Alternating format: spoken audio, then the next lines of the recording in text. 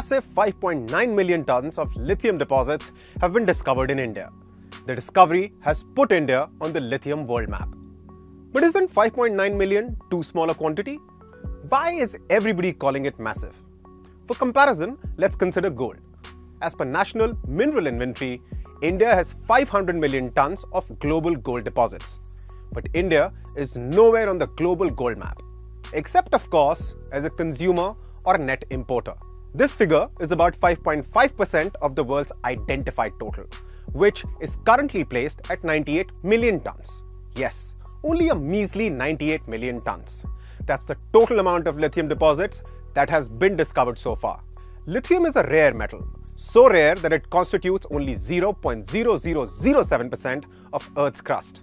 And more than half of the total lithium discovered so far is found in South America's Lithium Triangle, in Bolivia, Chile and Argentina. Argentina has the biggest known deposits, followed by Chile, Bolivia, Australia, USA and China. That's how small the list is. 53% of all known lithium reserves are found in South America, in a little-known region called Lithium Triangle, of which 21 million tons or 24% deposits are in Argentina, 13.88% or 9 million tons in Chile, 14.69% or 17 million tons in Bolivia. Beyond the Lithium Triangle, a few more countries have large deposits. This includes Australia at 6.3 million tons. Australia is also the largest supplier of lithium to the world, followed by USA at 6.8 million tons and China 4.5 million tons. India is still the largest importer of lithium-ion batteries, spending upwards of $1 billion in procuring them, and most of that money was going to China. This means India need not rely on China anymore. Assuming things go as per the plans, here are the 7 things this discovery will lead to. Significance of the find: reduce the need for imports, improve employment opportunities, boost to the manufacture of rechargeable batteries, boost to the overall economy, save precious foreign exchange, and push for India's clean energy targets. Lithium is a key component in batteries for electric vehicles and renewable energy storage systems. This will also give India leverage in geopolitical negotiations. And that's the thing we are going to focus on. So now you can imagine what this does for India. India is the largest importer of lithium-ion batteries, spending upwards of $1 billion in procuring them per year. And most of that money goes to China. And this massive discovery will prove to be a game changer.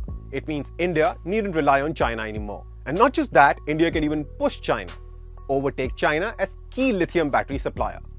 Chinese hold over the market. China's stronghold on the global EV markets has even the US worried. And until this discovery, India might have had a reason to worry about as well.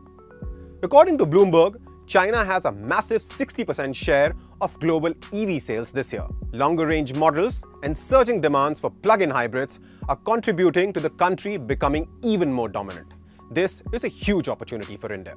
As countries rush to achieve carbon neutrality, lithium and lithium alternatives are keys which will unlock an emission-free future. Currently, China dominates the lithium supply chain. Beijing has tied up with South American suppliers, and its hold on refining places about 2/3 of world's lithium cell assembly under Chinese control. USA has been alarmed at being left behind. It decided to go against its own free market doctrine that it sanctimoniously preaches to the rest of the world by enacting a trade policy that is insulated by a trade barrier and has allocated funds to kickstart its own EV supply chain. While it does have lithium deposits, unlike China, it does not have foolproof supply deals with key lithium-rich nations. US, like other major economies, is desperate to ensure a raw material supply chain.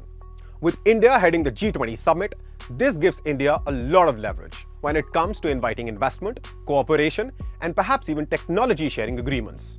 All the things that will help India achieve its clean energy goals.